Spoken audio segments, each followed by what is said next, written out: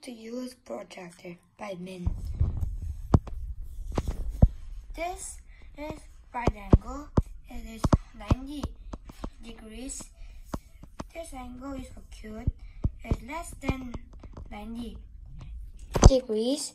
This is obtuse angle. This is bigger than 90 degrees. I will show you how to do protractor. This is protractor. First put it down, and maybe you wanna draw 90 degrees. Put it hard. Then there with this dot, small dot, and put the draw a line and put the mark in 90 degrees. Then put the line like this. Put the line.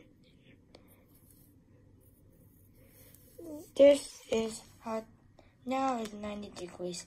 This now you know how to do protractor. Bye.